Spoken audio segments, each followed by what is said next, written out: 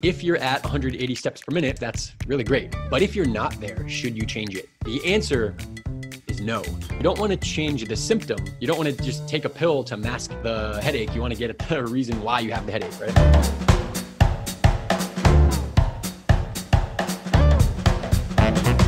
I get asked a lot of questions on 180 steps per minute, what it means, where it came from, is it important, is 180 really the ideal? It's kind of misquoted that every runner should be running at 180 steps per minute. Here's actually what it means. It came from an observation of Olympians of what their stride rates were. Now, should you be striving for 180 steps per minute?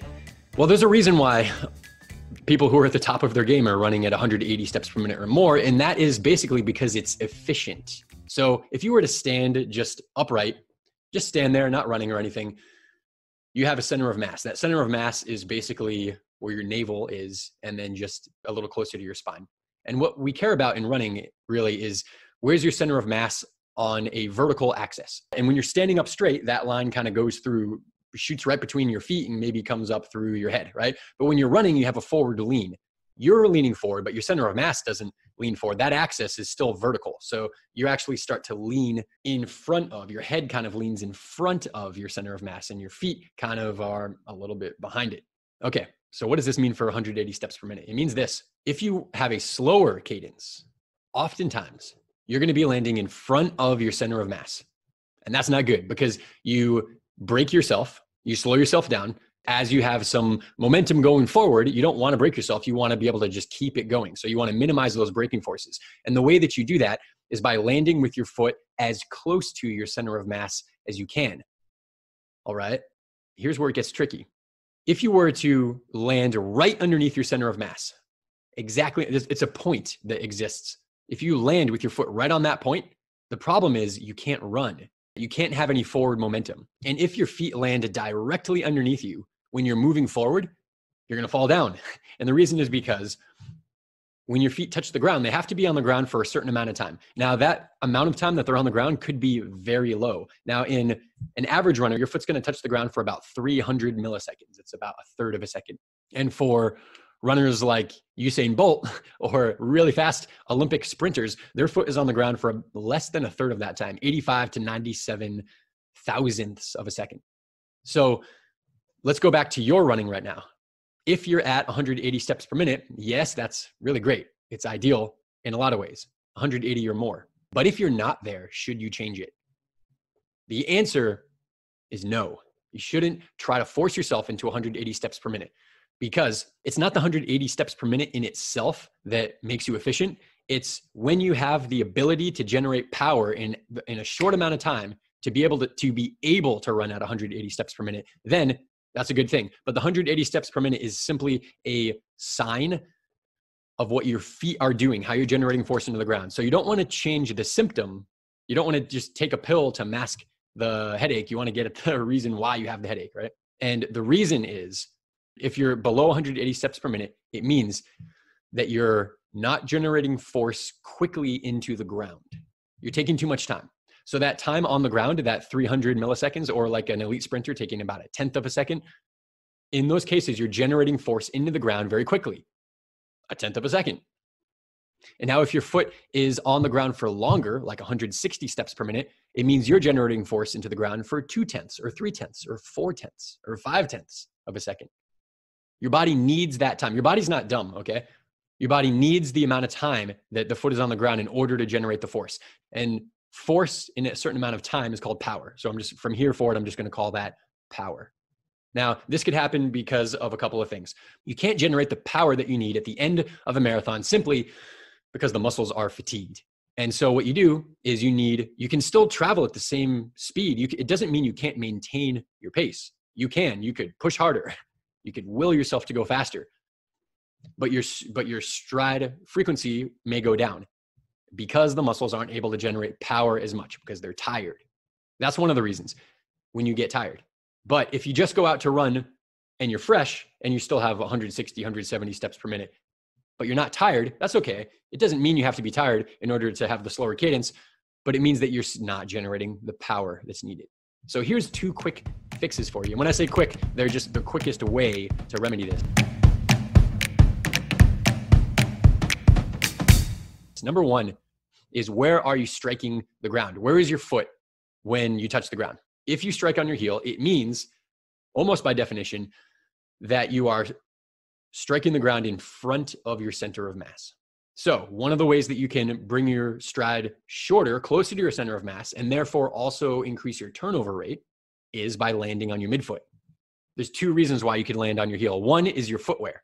So if it's your footwear, if you have a large drop, a differential between the heel and the toe, if that's large, 10 millimeters or so, a lot of traditional running shoes, then you may consider moving into a lower drop shoe that will help you land, instead of on your heel, onto your midfoot.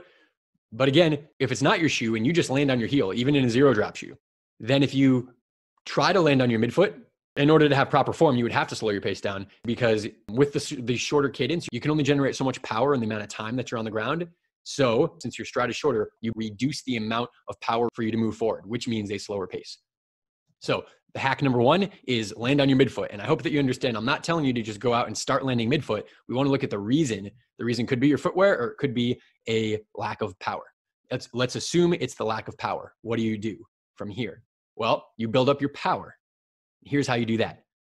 It comes in two phases. Number one is you want to increase your strength first, because if you do power exercises, power drills would be things like bounding. They would be like quick feet on the ground. One of my favorites is jump rope. The reason jump rope is so great is because it also teaches you to generate force into the ground right underneath you, right underneath your center of mass, which is really awesome. Jump rope is awesome. If you do a lot of those and you don't have a base of strength, that's a recipe for injury.